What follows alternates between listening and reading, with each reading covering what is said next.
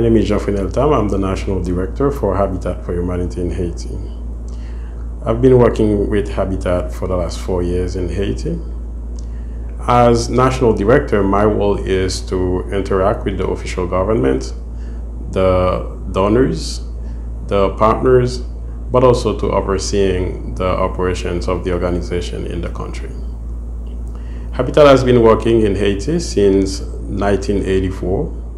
In Haiti, Habitat is working on housing microfinance, alternative construction materials, technical capacity building, but also land tenure, which is the topics that we will discuss today.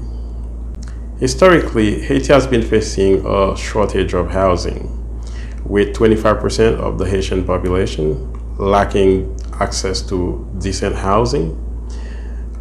Also in a poverty context where over 58% of the Haitian lives under $2 a day. In addition to long-term challenges, the natural disasters also significantly contribute to deteriorate the housing situation in Haiti. Only in 2010, the earthquake damaged or destroyed around 300,000 homes in the country. In 2010, the earthquake destroyed around 300,000 homes. In the meantime, the population continued to grow. The migration from rural to urban areas continues. Today, Haiti is the fourth urbanized country in Latin America, with 57% of the Haitian population live in urban areas. So it is obvious that the pressure on the demand for housing will continue to grow in the urban context. The housing crisis in Haiti is linked to a series of factors, but the access to property rights on land is the major bottleneck that the families will have to face, as the land tenure will give them the possibility to mobilize resources. They will be able to give the land titles as guarantee to receive loan to invest in their house. Unfortunately, the land tenure system in Haiti is struggling to guarantee the access to property rights on land to families. The land tenure system itself is facing a range of challenges, and the major one is the lack of cadastre. In Haiti, it's quite difficult right now to say who owns what, as we don't have a proper land registration system in place. The last cadastral survey that has been conducted in Haiti was done in 1786, and recently the Haitian government has conducted land data. Recently, the Haitian government, through the SIAT office, collected cadastral data in 6 communes over a total of 146. Secondly, there is a serious lack of documentation. Traditionally, Haitian families, they do transactions over land based on customary practices. There is no proper document. They based all the transaction on trust as neighbors. Thirdly, the system is facing a lack of connection among the actors that are involving in the land tenure system in the country.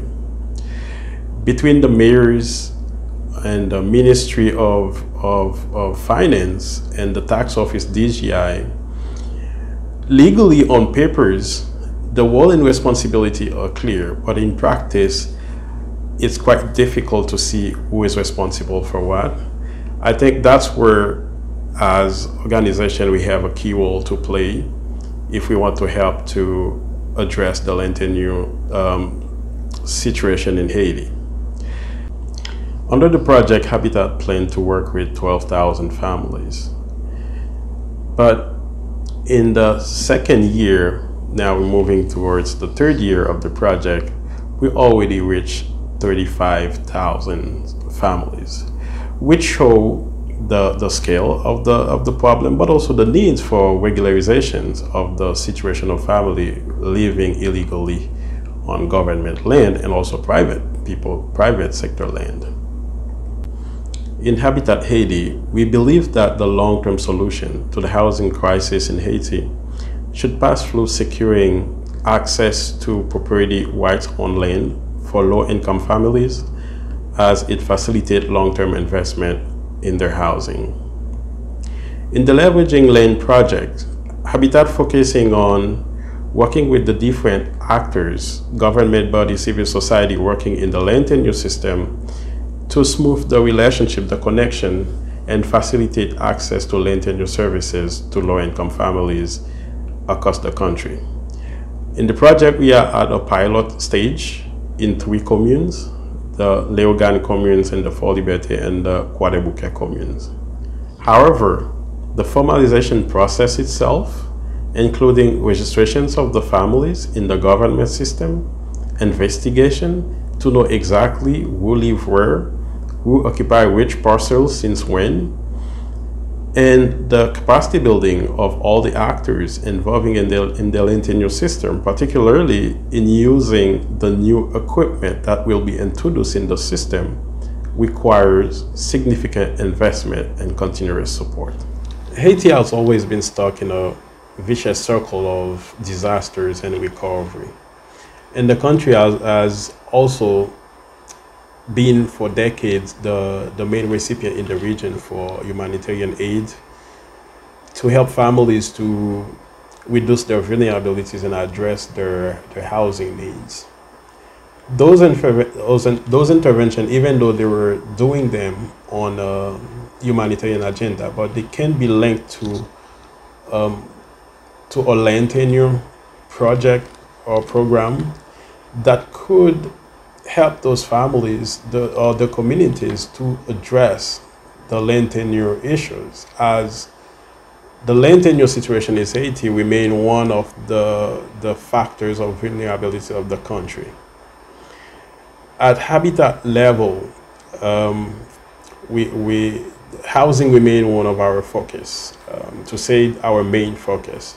But instead of focus on just building housing, we focus on the system itself, which means that we work on different aspects that can affect the housing sector. For example, we work on the land tenure. Under this program, as I mentioned at the beginning of the video, we work with the state and non-state actors involving in the land tenure system to address the situations of families living illegally on state lands. The objectives for that is to encourage the families to engage in long-term investment in the program, in their houses. But as an organization, we also consider land tenure not only as a sector to work, but a cost-cutting sector, because the land tenure affects every program that we're doing in Haiti. I mentioned already the housing, but also the slums or urban upgrading program, because anytime you want to invest in a public infrastructure in a community, that's where you face the land tenure challenge. And that's why recently we were invited in a documentation that was done by the article Devex on the urban upgrading experience in Haiti after the earthquake. Habitat position was clear that the land reorganization in Haiti is the main tool that can help the Haitian government to address the vulnerability of the families and the communities. Addressing the urban planning issue in Haiti sent us back again to the land tenure situation. We won't be able to reorganize the space, to reorganize the community without addressing the land tenure, without knowing who live where people can't build, where people can live, where that we should keep as green space or playground or residential areas.